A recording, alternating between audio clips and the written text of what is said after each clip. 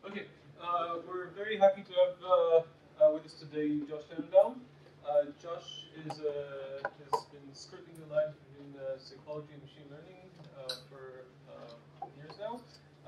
He graduated from BCS, Very Cognitive Science at MIT, and then spent some time in Stanford before returning in the psychology department in Stanford, and then before returning to MIT. And he's well known for, I assume also for psychology. I know him mostly for his contributions in machine learning and in computer vision, where many of his contributions have been inspired by cognitive science, and similarly he's bringing ideas from Bayesian learning and machine learning into cognitive science. Josh is also known for accompanying talks by interpretive dance. Only back in the old days. But presumably not today.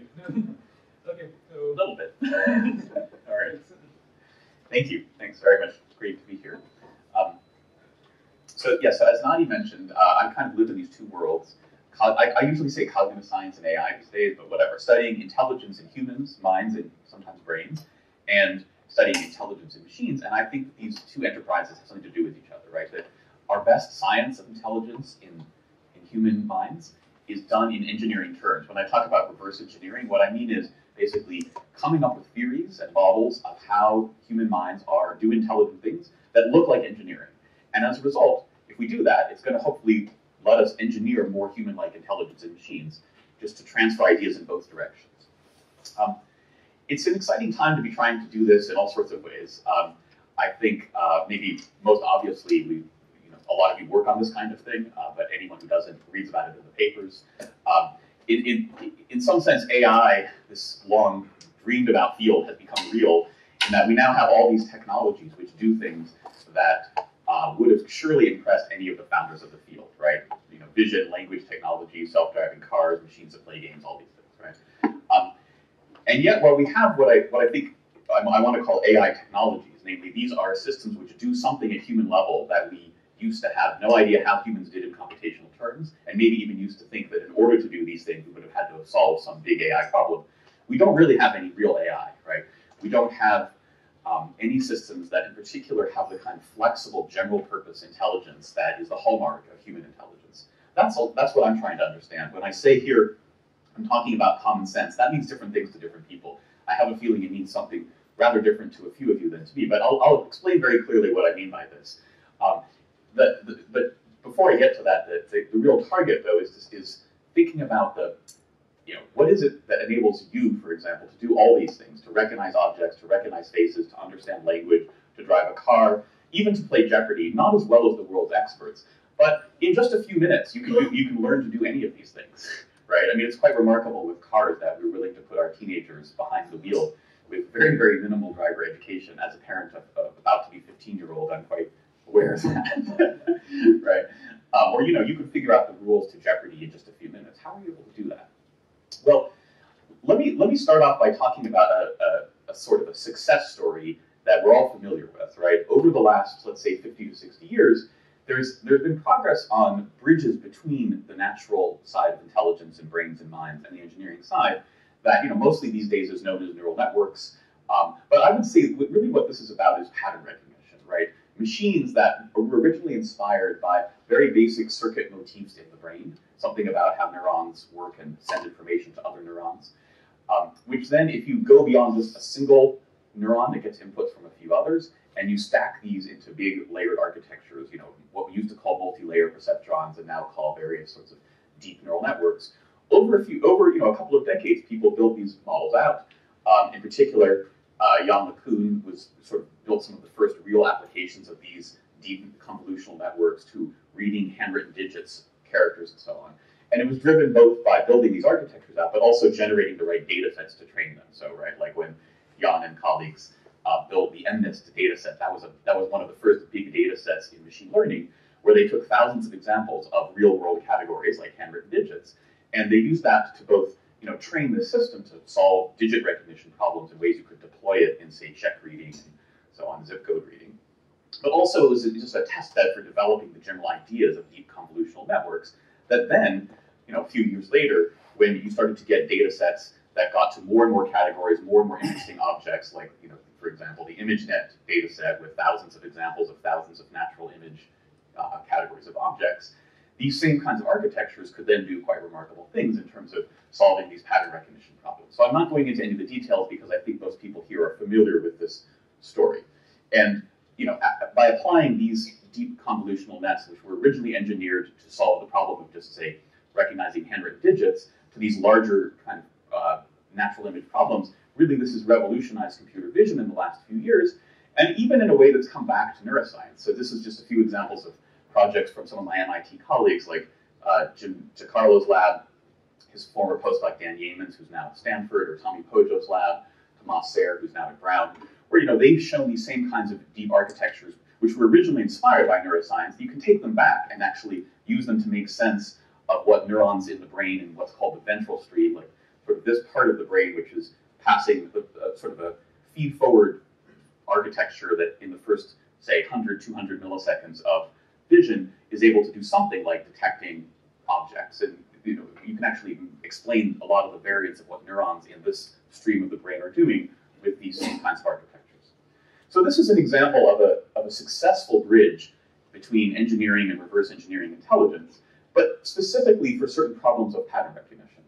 And I think where my attention is drawn to, and I hope some of yours too, is in what else is there to intelligence, right? Some people think that maybe if you just scale these things up with big enough data sets, more and more layers or something, that's going to somehow magically become intelligent, but I think that's kind of crazy. Mostly because there's nothing wrong with neural networks. Neural networks are great for pattern recognition, but intelligence is a lot more than pattern recognition. It's many things, but the part that we're focusing on in our work and what I wanted to talk about here are aspects of intelligence which I want to call modeling the world, right? That we don't just recognize patterns of data, but we actually explain and understand what we see. Okay? We can imagine things that we could see but haven't yet. We can plan actions and solve problems to make those things real. And when we learn, we actually build new models of the world, sometimes and often by reusing parts of old models and combining them in new ways to make increasingly flexible, general, new model building tools. All right. If you're interested in some of these general differences, there's together with a few colleagues, former students, and postdocs, we put out a big paper. It's sort of a big review manifesto thing. It's on arXiv. It's called "Building Machines That Learn and Think Like People," and we talk a lot about the themes that I'm going to discuss today, with some of the same examples and some other ones. If you're interested in it, definitely I would like you to check it out. Partly also because it's just been accepted for peer commentary in the journal Behavioral and Brain Sciences. So if you find it, either if you like it, if you don't like it, if you want to debate with us or engage, it's a great opportunity in the next few weeks to send in you can write a page or two, and I know a bunch of other people are already doing that, and we think it hopefully will seed an interesting discussion. If you want more details about how to do that, let me know. Okay. So I'm going to talk about some of these modeling activities, and I want to emphasize that the difference between pattern recognition and modeling is not just the difference between perception and cognition. In fact, most of what I'm going to talk about here you could think of them as either hard problems of perception or problems that are at the interface of perception and cognition, where I think you can see these kinds of model building activities at work in our brains and minds, captured in engineering terms that are engaged in well, let's see, they're not as hard as, for example, some of the problems that data is interested in, like natural language semantics or the origins of mathematics, which I think are really great, deep problems. But I'm trying to work on problems here which I think are sort of just one or two steps away from where current progress is in pattern recognition-based AI, and we want to try to give a path to get to these deep problems of common sense. So I'm going to talk about, in particular, two kind of parts of the talk. The first half about one-shot learning, where the basic question is, how can we learn so much from so little? How can we learn a new concept, let's say a new object concept, from maybe just one or a few examples? Very different from the current trend in pattern recognition, where you're trying to get many thousands of examples and see what they all have in common. And then what both of these are kind of common sense ideas, things that any kid does quite well compared to any current machine system. But then turning to what I call common sense scene understanding. How do we see a whole world of objects and their physical relations and actions, and maybe even the goals of other people, not just seeing patterns and pixels, but really seeing the things out there that really matter to us in our common sense construals of the world. The general approach that we're going to be presenting here is, in many ways, an old one. It sometimes goes by the name of analysis by synthesis, or inference in generative models. Vision people like to trace this idea to Helmholtz in the 19th century, the idea that what the visual system is doing is in some way modeling the causal processes of how images are formed from scenes, right? By a scene, I mean some stuff out there in the world, in the three-dimensional world, and images are formed by light bouncing off the stuff and coming into our eyes. And one way to think about vision is inverting that causal model of image formation to make an inference about what is the best way to explain what I see based on what's out there. Okay? So that's an old idea, but it's only recently that we've been able to take it seriously and make it from a computational point of view. It's old in cognitive science, cognitive psychology. This is a figure, well, from a review paper that we wrote recently, but it's really based on almost a copy of a figure or a set of figures from Ulrich Neisser's book, Cognitive Psychology. This was the first book on cognitive psychology. It was called that, Cognitive Psychology. Kind of invented the field with that name. Kind of like Tom Mitchell's machine learning book kind of put the name on that field. This book in 1967 suggested this idea as a unifying paradigm for vision, audition, object recognition, speech recognition, language understanding, and planning, that something like hierarchies of structured generative processes that the brain could build to model what's out there in the world, that's really the objects of thought. That's very much the idea that we're going to be trying to develop here. What allows us to make this real now, and not just draw these sorts of pictures, is a set of tools that we'll refer to broadly as probabilistic programs. So how many people, is that word in your lexicon? Raise your hand if it is. Okay, raise your hand if you haven't really heard it before. It's only very vague. Okay. So I assume, raise your hand if you know what a Bayesian network is. Okay, good. So you can think of what I mean by probabilistic programs, and this view is nicely articulated in Zubin Garmani's recent Nature review paper. Nature last year had a sort of AI special issue. There was an article on deep neural networks by the three of the four horsemen of that field, Hinton and LeCun and Yoshua Bengio, and Zubin had something on sort of the more probabilistic approach to AI, in which he very nicely wrote about probabilistic programs and how they develop the ideas of graphical models, like, for example, Bayes nets. And one way to think of it is to say, well, a Bayes net is a directed graphical model where you can interpret the nodes as referring to things or processes or events in the world, and the arrows as some kind of abstraction of a cause-effect relation. But again, as we know, when we write our computer programs, right, when we build our scientific theories, there's many kinds of causal processes in the world for which a graph just isn't enough. I mean, maybe a graph is a rough abstraction, but to actually have an implementable, runnable model, you need a computer program. And the graph is at best like a flowchart schematic description of what goes on in the computer program. So probabilistic programs are basically ways of defining probabilistic generative models on top of programs, where the program, the usually deterministic structure of the program, describes the causal processes in the world. And then when there's parameters or inputs to the program that we're uncertain about, we put distributions on them to reflect our lack of knowledge. And then we will, say, typically condition those programs, because they're generative models, we'll condition them on maybe observing some of their outputs, and then try to make Bayesian inferences back to working about what were the likely inputs, or some of the likely parameters, or even functions inside the program that would have best explained the observed outputs we saw. So really what I'm going to be trying to do here is to show you how these tools of probabilistic programs can capture some of these aspects of common sense model building and explaining the world, and even some aspects of learning as something like program induction in this kind of a probabilistic language of thinking. I will also occasionally bring in neural networks and say, because I don't want this talk to be seen as, it's not an anti-neural network talk. I'm trying to talk about both what are the gaps between where we're currently making most progress on AI technology, much of it driven by neural nets and other pattern recognition technology. But I want to talk about also what's the larger place of pattern recognition and effective mechanisms for pattern recognition, like neural nets, in this bigger picture of intelligence. And I'll show you various ways where we've been trying to use neural nets as part of, in particular, learning to do inference efficiently in these more richly structured models. So let's first talk about the one-shot learning case. Right? And what I'm going to be talking about here is work that maybe some of you have seen before. It got really a huge amount of press, actually, about 100 times more press than anything I've ever done, all combined together. Part of that, this was a paper that my former student Brendan Lake did based on his PhD thesis. It was published in Science, was even on the cover of Science, and then picked up by lots of newspapers, very, very actively promoted by the AAAS. Of course, we're grateful for that, and I think this work is really nice work. But the fact that it got so much attention is really a sign both of how much interest there is in the world in AI, And this was, this was actually, I mean, again, science keeps this as a machine intelligence project. We thought of it as an enterprise in bridging human and machine learning. But also, how much there really is, people really do, I think, recognize that there are aspects of AI and machine learning that we need, in some sense, a more richer model building approach for, right? Our current pattern recognition approach is just really not enough.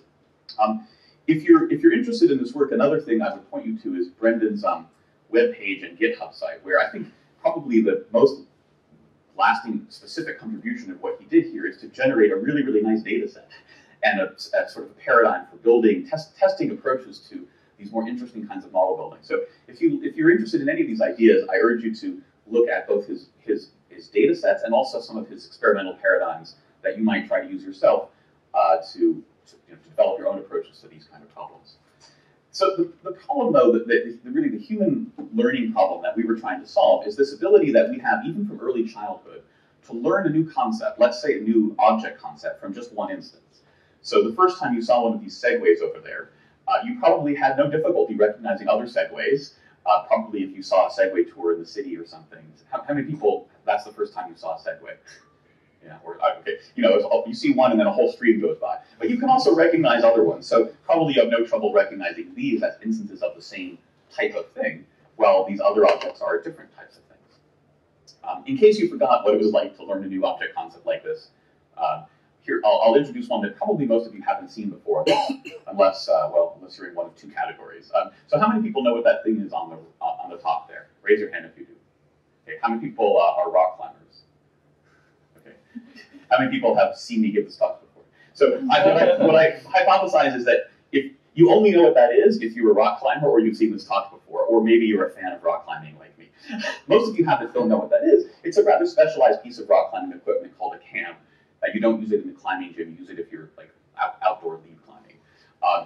Doesn't really matter. But again, seeing that one example, probably you have little difficulty recognizing that down there on the bottom there are some other cams, right? Can you see where they are? So did you find them? Is that about right? Okay. How are you able to do that? Right? Notice that the other cams there, they're all different in some ways. I mean, first of all, they're in a different position, different pose, some of them, all of them. They're also all slightly different. They're different shapes, sizes, colors, but they're all the same type of thing. And yet you had no trouble learning that concept and being able to apply it in this new setting. So how are you able to do that? Remarkable part of human concept learning abilities is not just how quickly you can learn a new concept, but also how rich that concept is, right? So when we learn a concept like this, we don't just acquire the ability to recognize instances, but in some sense to understand them. So we see that segue, and we break it up into some parts and some relations between them, the wheels, the handlebar, the platform, the stick, and so on. We understand something about the structure-function relations of those parts. Again, building on a lot of other stuff we already know, but the ability to understand those parts and their relations and how the structure might support some function, absolutely critical to the concept that we acquire here. We can imagine new examples, right? If we're a good artist, we could draw them. If we're bad artists, we could draw them badly, but we have no trouble imagining other ways these same parts could be arranged to have another object of the same type. And we can even imagine combining parts of objects with parts of other objects to imagine yet whole other things that haven't been built yet unless somebody started a company to make them, like this moto unicycle there. I mean, how did the Segway come in the first place, right? Or those hoverboards, right?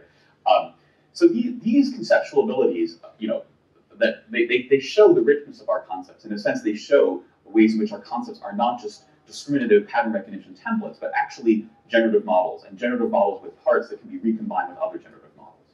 So the challenge for us, and really for Brendan in this work, is how can we have both of these things at the same time? How can we have concepts which are so rich and yet learnable so quickly? And again, I won't go into this, but probably most of you are familiar with this. There's different paradigms for learning theory, whether you like PAC or Bayes or PAC-Bayes, right? The same sort of ideas hold true, which is, or at least in our conventional wisdom and our simple models, which is that the richer the concepts that you're trying to learn, the richer the hypothesis base, the more data it should take. So the fact that we can learn such rich concepts from so little data is a serious challenge. Now, that's the problem. In order to tackle that problem, what Brendan, and I should say also that Russ Solokudinov, who is mostly known as a deep learning person, he was a key partner in this project too. It was he and me who originally started collecting this data, and then Brendan really took it to the next level, or the next 10 levels. But what we were all looking for was a data set, a challenge domain where we could have all of these things, where we could have concepts that had all these rich properties that we're talking about, like this. And yet where we had a reasonable chance of like actually building models that would see much of the structure that people see here, the way people see it. This was the reason why we didn't just in this project use segues or I think to try to do this, ultimately we would like to do this with quote, real visual objects, right? We are working on that. Many people are working on that. But I think at this point it's too hard to build models of how we actually learn these concepts because we don't have vision systems that are good enough yet to see the 3D physical structure of these objects that I think are the ways we actually represent these things, both the individual instances and the categories. So we wanted a simpler data set, something like the handwritten digits that Jan LeCun used to generate so much really good research in pattern recognition in earlier years. But something where there was a reasonable chance of getting it right, of actually studying it maybe even in the human brain and not just in the mind. But it was a real problem, just like handwritten digits, that this is real stuff, it's not just a toy problem. Psychologists have many, many toy data sets which they've used for years to study things like one-shot learning. But there are the things which, if you're an AI or machine learning researcher, you look at it and you say, well, it's like this, three binary features, like can we learn to separate big red squares from little yellow triangles? And that just doesn't seem like it's about the same kinds of things we're trying to do in our real-world AI systems. So this is what led us to this interesting data set of handwritten characters. When we first started working on this, we contrasted it with the MNIST data set, where we sometimes call it MNIST transpose, right? Because MNIST, as well as many other data sets that people used when computer vision first started getting data set serious, right, were designed to have many, many examples of relatively few categories, like thousands of examples of 10 digits or 10 object categories. And then even with ImageNet and other data sets now, we have thousands of examples of thousands of categories. But here we wanted to build a data set in which we had only a few examples, maybe 10 or 20 examples of thousands of categories or 10,000 categories, because this was more like the setting of human concept learning, where it's not about learning a small number of things to asymptote, but kind of like Nadi, like you were saying last night, like how far can we keep pushing it and keep learning new things pretty well? And what you can see here, well, the data set we built, we call Omniglot. It's inspired and dependent on actually a website called Omniglot, which catalogs all the world's writing systems. And we took examples from Omniglot originally from 50 different alphabets, which we then gave to people over the web and asked them to draw their own versions of these things. So what you can see here are hand-drawn characters in a bunch of different alphabets. Hopefully what you can see is that each of these characters here is a different kind of character, right? This is one example each of many, many different categories. And it's only a small fraction of the categories in this data set. So the data set has, or the whole data set has about 30-something thousand instances because there's about 30 characters in 50 different alphabets, and then there's about 20 examples of each one. These days, people in machine learning who've been using this have kind of been extending the data set. Like, for example, if you take the characters and rotate and reflect them, you now have 10,000 things, and that's just sort of, in some sense, just as good for many purposes. Okay, so we have a range of different alphabets, some of which you've probably seen and some of which you probably haven't seen. We have alphabets that you probably haven't seen unless you watch certain TV shows or movies because they were made up, like the Futurama TV show alphabet. It's another interesting feature of creativity in this domain, or the concepts in this domain, that they support the ability to actually make up new characters and even whole new alphabets or writing systems. The data set is also quite rich in that it's not just patterns of pixels, but it's actually, originally comes from people drawing. So we've recorded and given out as part of this big thing on GitHub, all the dynamic traces as well. So you can see here, for example, 20 different people drawing this very simple character, and you can see for a character like that, they draw it in pretty consistent ways, right? Basically, everybody draws these two parts, and most people draw the red one first and the green one second. Here's a slightly more complex character where you can see the drawings that people make, and they're different, but they're not that different, right? If you think about all the possible ways of putting ink on the page to look like that thing up there, well, you could go on forever trying to think about all the different ways to color pixels. But actually, most people, because of the way we draw strokes and so on, adopt one of a very small number of possible ways to draw this, which reflect, I would like to say, different ways of parsing that shape into its parts and relations. Even for quite complex characters like this one, again, there's a lot of consistency. People sort of see it as these two sub-objects, and they draw one, and then they draw the other in pretty consistent ways. So the fact that that consistency is there is something that we want to exploit in a learning system. In a sense, we think part of our ability to do one-shot learning here is because we it has internalized models that are shared across people and that reflect both how these things are generated and how other people are going to understand them. It's also the case in this data set, or this domain, that you have the kind of one-shot learning that we're talking about with richer natural object categories. So just to demonstrate that, here's two examples from some alphabets, which I don't even remember which ones they are. Probably most of you don't know this alphabet, but I can show you this character here, and now we can go through this and see somewhere in these 20 other characters from the same alphabet, you'll see somebody else has drawn the same character, hopefully. Just as a little demo, I'll just move my mouse, and let's just say clap when you see another instance of that concept. So,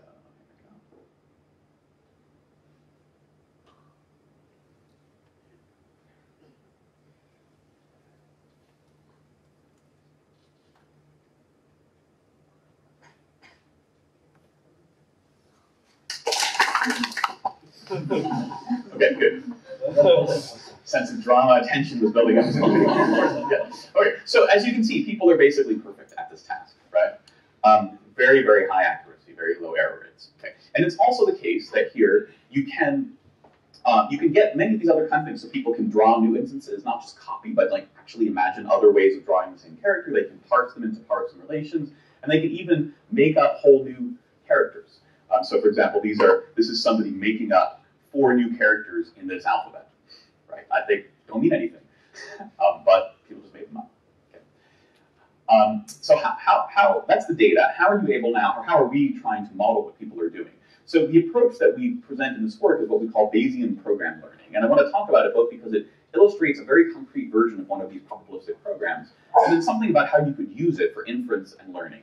And then in the second part of the talk, I will talk more about sort of harder problems of common sense scene understanding that might take these ideas to yet another level. So the basic schematic here, and I should say also that we think of probabilistic programs and Bayesian program learning as a very general approach.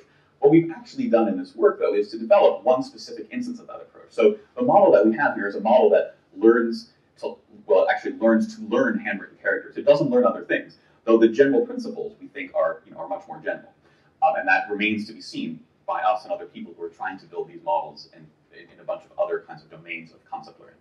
But here I'll illustrate the ideas in this particular setting. I'll illustrate it also by way of how it instantiates some more general principles. So we talk in the paper about what we call principles, sort of key principles for learning rich models very quickly. The idea of compositionality, that's probably the #1 idea. The idea of causality, and learning to learn. So let me illustrate what I mean by these principles in this context. So by compositionality, we mean the idea that we see these objects as being made of some pieces, and we see our concepts in turn being made of some pieces of concepts. So we see these objects in terms of wheels, handlebars, seats, motors, and so on, and then we see a new instance of a new category, and we somehow understand it in terms of the same pieces. And that's got to be crucial, we think, for how we're able to learn these rich concepts so quickly. The idea of causality, I mean, that can mean many things. I've talked about some different kinds of causality already. We'll talk about more here. In the context of handwritten characters, we just mean, what are the basic processes in the world which produce, again, the patterns of ink on the page? Well, it's, at most basic level, a motor system, like these are drawn by hand. Okay, it doesn't have to be your hand. You can draw handwritten characters well with your other hand, or with your toe, or with your nose. But human motion has certain basic dynamics, and that inherits to the nature of this data set. But more generally, these are action plans, right? Characters writing, and a lot of language builds on this. It's a goal-driven thing. You have a goal to make a certain thing in the world, and you have a plan with some parts that you implement in your motor system. And there's a lot of prior evidence that people represent both handwritten and even typeset characters in terms of something like the motor plans that produce them. I'm not going to go into that evidence. I'm just saying it motivates why we think of this as a domain. You might not have thought of this as an interesting domain to do causal inference, but we do think there are some minimal kinds of causal inference here. Causal inference is much richer than what's going on here, but this is just a sort of minimal causality in the same way that it also has a kind of minimal compositionality. And then the last part of what I call learning to learn, it's closely related to other ideas, notions in machine learning and AI, like multitask learning or transfer learning or lifelong learning. But the idea that when we learn something, we learn a particular concept. We don't just learn that concept or about that kind of thing, but we learn something maybe more general that can now help us learn new concepts more quickly. There's great examples of this in the developmental psychology literature that I don't really have time to go into, but just, for example, to refer you to the work of Linda Smith and colleagues, where they studied what's called the shape bias. So they showed that between about 1.5 and 2 years of age, kids who are learning English don't just learn the names for particular things, like that the word ball refers to things like that over there, or cup refers to things like that, but they learn that a whole class of words, in some sense, refers to a whole class of object concepts, namely a noun that labels an artifact, right? Some kind of non-biological category, some thing, toy, tool, tends to pick out other things of the same shape. Balls are ball-shaped, cups are cup-shaped, hammers are hammer-shaped, cars are car-shaped, X's are X-shaped. And that abstract variable X there can apply even to this thing here. So if you show a 2-year-old that thing and you say that's a DAX, and then you show them other things which might match in color or material properties or shape, they prefer to pick out the thing that has the same shape. And this is learned. It's not something that a 1.5-year-old reliably does, but in various ways that they've studied both through kind of correlations and even interventional experiments, this kind of ability is learned. It's a learning to learn. By learning the things on the left, they learn this more generalizable shape bias, which can apply to new concepts and help you generalize them from just one example. Okay, so we try to put all those pieces together to build models in this domain of how you could say take this concept, there's this instance of a new concept here, and learn a reusable, generalizable, causal generative model from just one instance. And again, hopefully at this point it should be fairly clear what we're talking about. Let's say you were a subject in one of our experiments and I showed you that thing and I said, now imagine how you would draw it. So just everybody draw that in the air in front of you. Yeah. Okay. So you probably did something like this. These are 6 different participants in the experiment. And what we're trying to explain how you're able to see that, and then figure out this generative program using these ideas. So now just to get a little bit more technical, this is the picture I showed you before. When I say we've got probabilistic programs here, there's 2 levels of programs. So there's what we call token generating programs. That's the bottom level here. These are the concepts. So each program here represents one visual concept. So like, just a point here, I guess. This is, for example, a sketch of one of these, a program that will generate, well, these things here. It does it by describing the abstract stroke structure and then the variance in that template, basically. So it's a probabilistic program. What that means in its most basic sense is every time you run it, you get a different output. And the random choices that the program makes reflect structured variability in that concept. Capturing that variability within the concept is really critical here. So when you say call this program several times, here are 3 different stroke traces that it might produce. And then there's another stage which puts ink on the page according to those strokes. So here are 3 ultimate outputs of that program. And you could run it a bunch of times and get more instances of that concept. Okay, and here are 2 examples of a different characters program, and here are 2 examples of another characters program. Now, there's a higher level program, which we call a type generating program. The outputs of this program, what it returns, are token generators, right? So this is like a prior or a hypothesis generator. It's a program that generates other programs. This is the level that captures our general knowledge about the domain. Learning to learn actually happens at both of these levels, but like the most deepest kind of learning to learn is at this level, where we have the idea that there are these basic kind of stroke primitives that we can arrange them into subparts and parts, and I won't really go into the details, but basically a subpart is like a continuous motion. Then you can, if you stop and start moving again, that's just another subpart of the same part. If you actually pick up your hand, that's a whole other part, and so on. So here, at this level, we can, if we call this program, it imagines, in a sense, a new character. It can be a character in general, or these type generators can be specialized to particular alphabets to just generate characters of a particular type by kind of tuning the parameters of these probabilistic productions here. And then the output of that is a imagined new character, which when you run that, produces these things on the bottom. And the idea of Bayesian program learning is to basically work backwards from what you observe there to come up with a token generator that it has high prior probability under the type generator, but also has high likelihood on the observed data. The learning to learn, again, goes on basically in, well, the way we implement this in our work is we have a held out set of characters that are not the main ones we do our tests on. You can hold out different subsets of data, and that's actually kind of interesting to ask how much data do you need to learn. But from that held out set, we can learn about these action primitives. We can learn something about the likely relations, how they're put together. We can learn priors on the number of strokes, the number of substrokes, something about the typical ways that things tend to be attached. So this is all the learning to learn business. And it's very, very dependent on how this exactly works, but I'm just not going to go into details, just say it has to happen.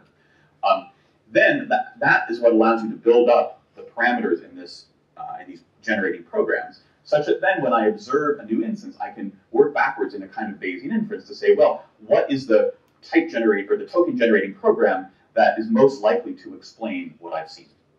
And again, there's a lot of work you could do to do inference, or make inference more or less efficient here. The actual inference algorithms that Brendan uses in this paper are not very efficient. One of the things we're trying to do right now is to actually use neural networks to optimize this inference, to make this inference much more efficient. But I can talk about that later if you'd like. So let me just show you how this model now is deployed to solve a couple of problems, in particular these one-shot classification tasks and some of these more creative tasks. So to do classification, what hopefully this illustrates more or less what we do. Let's say we see this example of that new character, and then we want to see which of these test items here is another instance of the same character. Well, we infer the most likely parses of this, and each of these parses basically is a different candidate token generating program. And then we see how well those parses explain the ink, basically, that we get from these other instances. And what you see, these negative numbers are negative log scores. So these are negative log scores in explaining this data, and these are negative log scores for the best program of the top few candidates here that explains this thing. So a smaller number in absolute value is better, right? This is like 2 to the negative 505 or something. Okay, so there's very low probability of producing any of these patterns of ink, but hopefully what you can see here is the one that we all agree is an instance of the same concept is about 1,000 log points better explained than these other ones. It's not as well explained as the training example, makes sense, but it's so much better explained than all these other ones by these templates that that's the basis for just being very confident which is the right instance of that concept. So when we apply this now to these 20-way classification tasks, well, here I'm just showing a bar graph of some results. So the pink bar is humans, and this is percent error. So again, humans are 5% or better on these tasks. Chance would be 95% because it's a 20-way task, and it's a pretty hard 20-way task because we take the distractors from other things in the same alphabet. Okay. What you can see here, these reddish bars are ones from different versions of Bayesian program learning. The full model is the red bar, which really matches human performance levels, maybe even a little bit better. And then the orange and yellow ones are various lesion versions of the model where we take out the learning to learn, or we take out the compositionality. These blue-green bars are various attempts to get some kind of deep convolutional network to do as well as possible, and I won't go through the details there, but I'm pretty confident that at least using off-the-shelf standard things, and even specially engineered, like for example, deep Siamese nets, this was a lot of Russ's contribution to the project, is he actually had he's one of the best deep learning people out there, and he had a master's student working for a year or more on trying to solve exactly this problem. And even the best specially engineered convents are still 2 or 3 times worse than people on this task, or the Bayesian program learning. The lesion versions of Bayesian program learning are particularly interesting. So here we say, well, what happens if we get rid of any of the learning to learn, or some key parts of the parameter tuning? So we use just a much more generic kind of smooth motor action model. Or what if we get rid of compositionality, which means we just say everything is one single stroke instead of having parts and subparts? And those matter. If you get rid of either of those, that's the orange and yellow bars, you're not doing nearly as well as people or as the full model. Let me just show you one other kind of more creative task. This is something which we call the simple kind of visual Turing test, because we're comparing human creation of new examples with our machine system. So in each of these cases here, we ask people to look at this one example and imagine a few other instances of the same thing. And in each of these panels of 9 figures, we have basically 9 people doing this task and our machine giving 9 examples. And let's see if you can tell the difference between humans and the machines. Okay?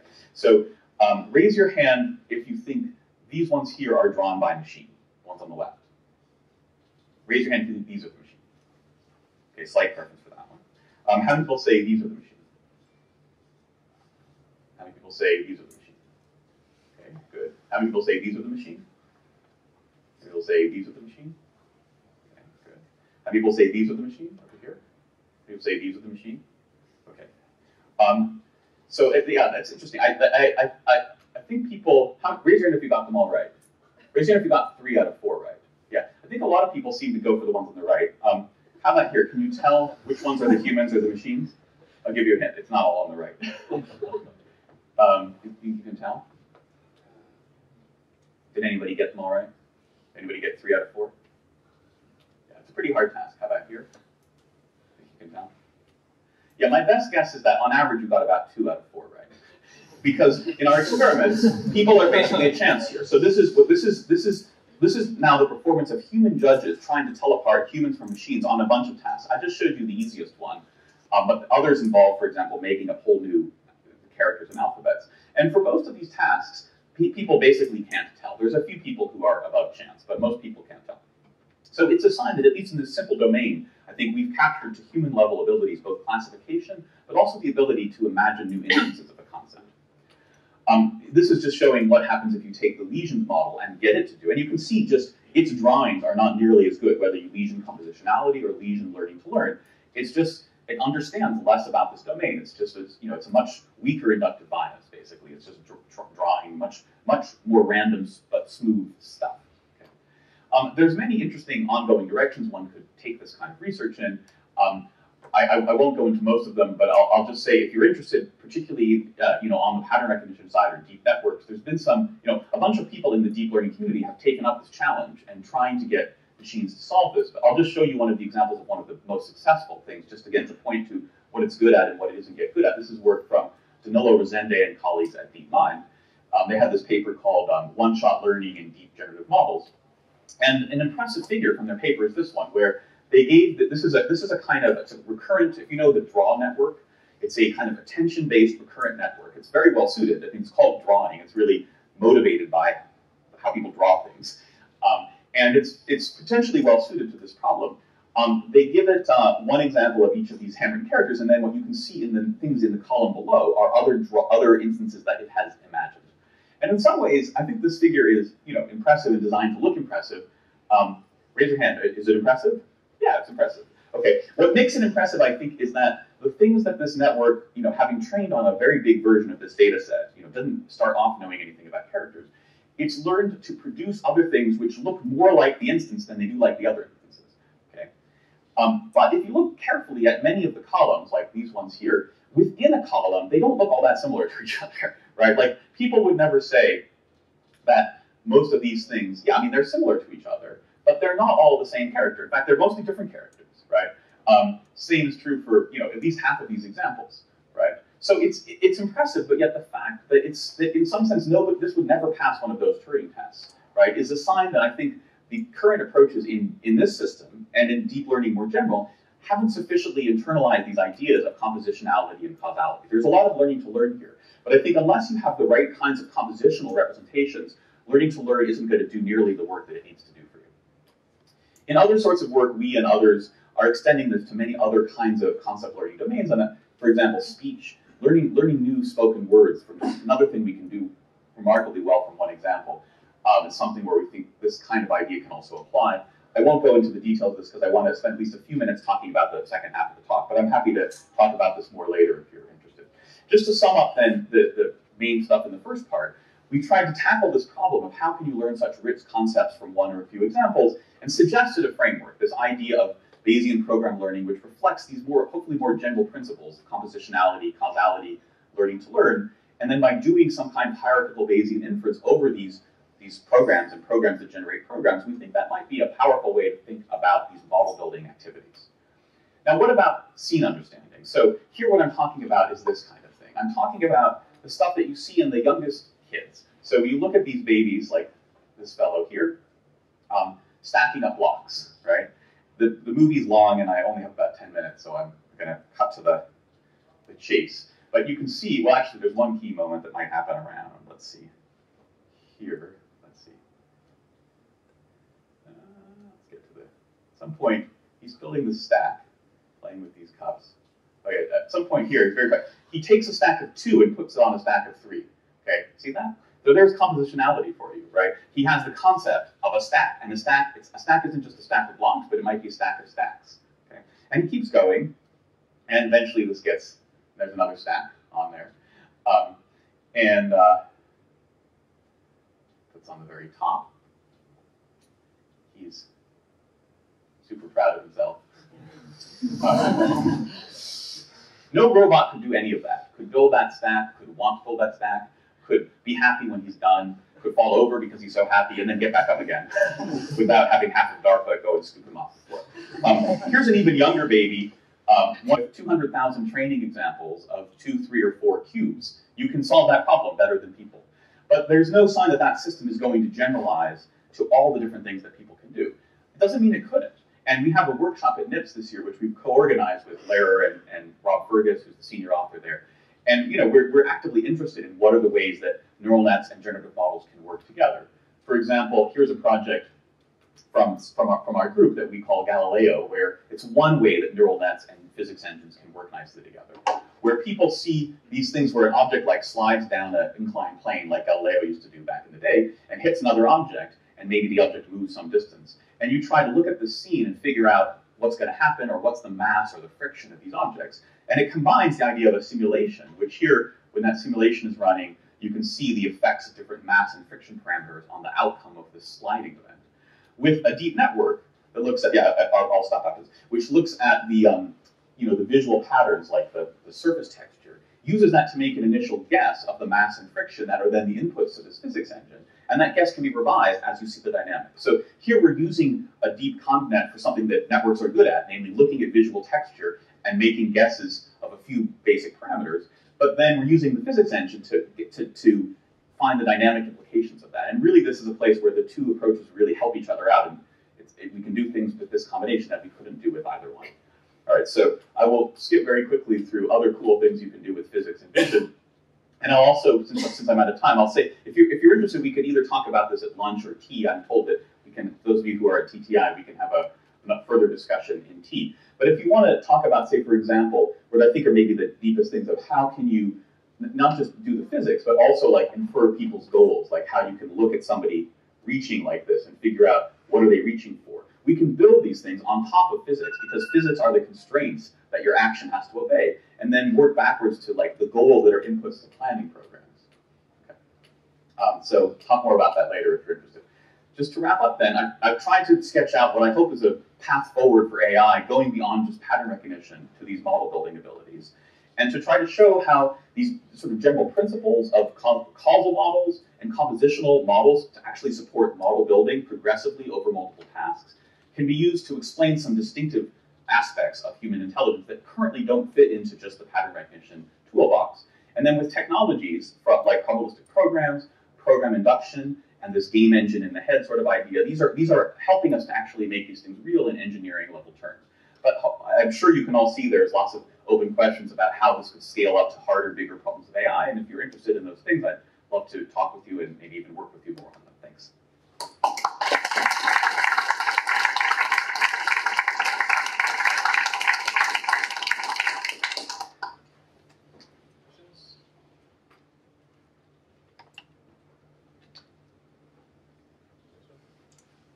So to me, it was not clear. I really like the idea of compositionality being there and all the other principles, but it was not clear what the programs themselves are playing as a role. Because after all, they are in the handwritten characters or in these later things. Generally, just okay. In the abstract sense, why do we need programs and why not some other kind of generative model which has uncertainty built in? And also, how much of the success is in the hidden symmetries and hidden natural distortions that we are embedding into these programs? Because we are not using just any program, just any kind of uncertainty. Yeah. We still are hard coding something there.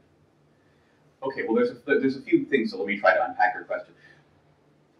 I tried to address this at the beginning about when I contrasted programs with, say, networks, right? So Bayesian networks are probabilistic generative models built on one kind of knowledge representation, which is a directed graph, okay? Whereas this is just, think of this as a generalization. You can think of it as like a template for an infinite set of potentially infinite Bayes nets. That's one way to think of it, where the Bayes net is like the trace of the program, right? It's a basic thing I think we mostly take for granted in computer science, that some kinds of knowledge can be represented with a directed graph, but not everything, right? If we want to describe processes in the world, sometimes a graph is reasonable, okay? But other times we actually need to write a program. If there's any kind of recursion, if there's processes which can generate other processes, a graph can only sketch what that looks like, whereas a program can make it real. So by defining probabilistic models over programs, it's just a more expressive model building language. Does that address your first thing? Okay. It's not to say you need programs, right? It's just programs are extremely valuable for this. And we think that if you like other approaches, like if you like neural networks, then you should be thinking about how to take some of the key ideas of programs and program learning and put them into that framework. That's really the message of that archive paper I mentioned at the beginning. Okay. Now, for the second thing, the second question was what about work being done by things we hard code in?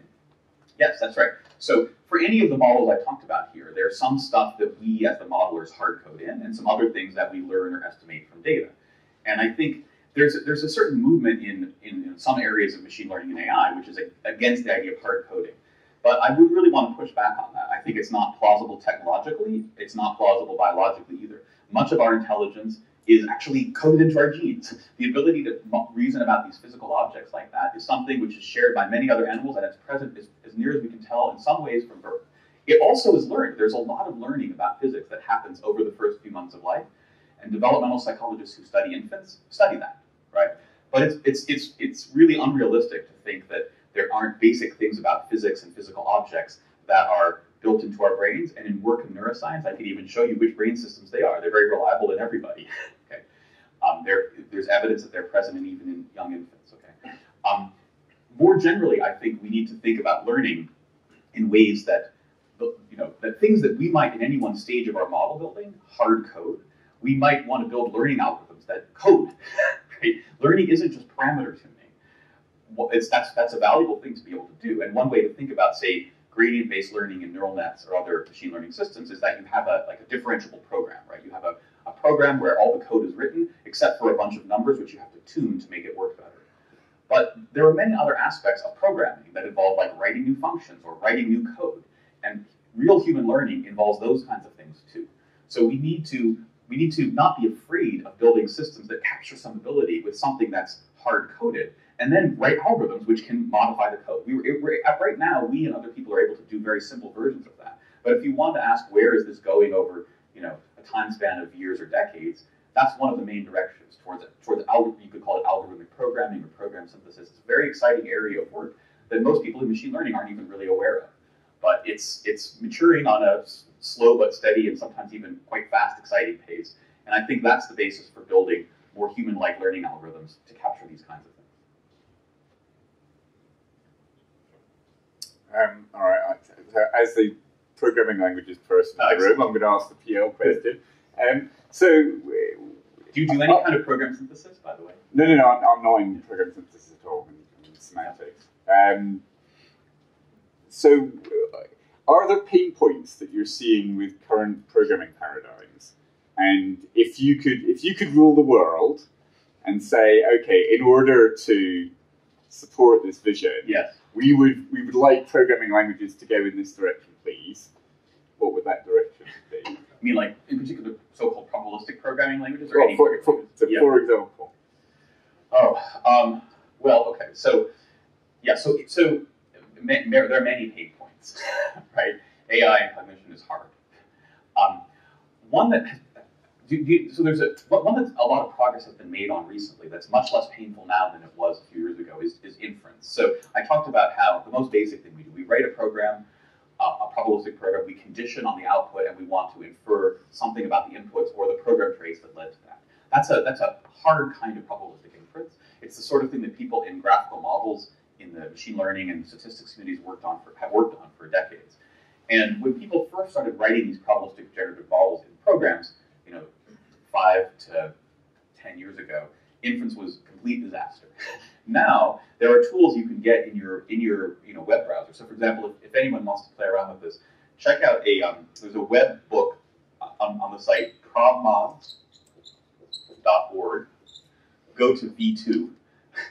If you just without V2, you get an older. Actually, you can compare V1 and V2. So V1 was written about 5 years ago by Noah Goodman and myself. Noah is one of the main leaders in probabilistic programs. He's at Stanford. He did almost all of the work. And he did basically all of the work to move it over to V2. And you can see the difference between the inference technology in V2 using the V1 was a language called Church. and V2 uses a language called WebPeople, or WebPPL, for Web Probabilistic Programming Language. Church is based on Scheme, and WebPeople is based on JavaScript. That's not really the main difference. The main difference is there's a lot more different inference algorithms and a lot better inference algorithms here. And this was part of a DARPA program that came out of the PL community. It was called PAML, Probabilistic Programming for Advancing Machine Learning, where they asked that question, and what people said was, we need better work on inference. And this is a real payoff of that. We can now use this in classes, and people use this for research, whereas Church, when it was first came out about 5 years ago, was basically just an illustrative thing. At the same time, much more work is needed. We need also ways to, probably, if you take inspiration from neural networks, where the hardware acceleration of GPUs was absolutely critical, we need ways to get at least some kind of parallelizable inference for probabilistic programming, whether it's in GPUs or just some other thing that can do a lot of parallelism, basically. But then there's the learning side, right? So I talked about program induction, and there's another part of the PL community that people do program synthesis. It's a really exciting area. How many people know about what's called flash fill? This is raise your hand about flash fill. Or if you've heard of Sumit Golwani, he's one of the you probably know him. He's a PL person. Okay. Well, because it shows how big that community is. So Sumit is a researcher at Microsoft, and he's built a kind of one-shot program learner. It's kind of like what we did for the handwritten characters, only his is actually in Excel, not unfortunately in the Mac version of Excel. But you might have seen this, or you can sort of imagine how it would work. It's a system where he's trying to automate a lot of routine tasks you might do in Excel, where let's say you have one column of text or dates or something, names or dates or whatever, addresses, and you want to kind of convert all of them over to another format. Like you want to take people's names and convert it to initials, or you want to take birth dates written out as like January 21st, 1974, and turn it into numbers, 1/21/74. Okay, so you could write a simple program to do that, but it would be much more convenient for users if you could just give one or a few examples, and then it figures out what you're trying to do and fills it all in. And he's actually built a system that does that with the performance characteristics that it works as a product. It's fast and reliable enough that it actually ships with Excel. And he did it by, he didn't think he was doing what we were doing. It's kind of convergent evolution.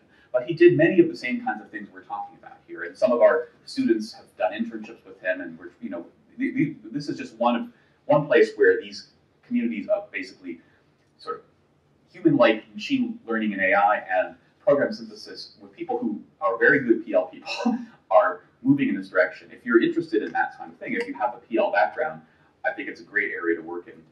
My colleague at MIT, Armando Solar-Lazama, is another person working on that.